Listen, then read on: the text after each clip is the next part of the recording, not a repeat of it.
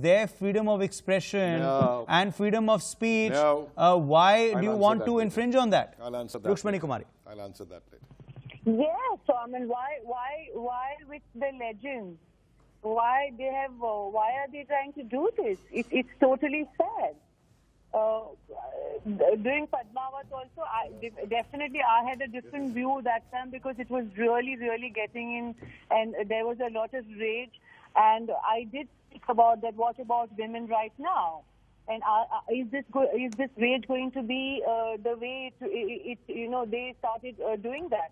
But when I look at this Panipat movie, I haven't seen it, but I think this is why do they have to do this? I mean, why can't they study the history? Why can't we show our legends for whatever they are? They have done so much. I mean, I was just listening to Maharaj Vishwendra Singh Ji, and he explained it in a right way about his ancestors.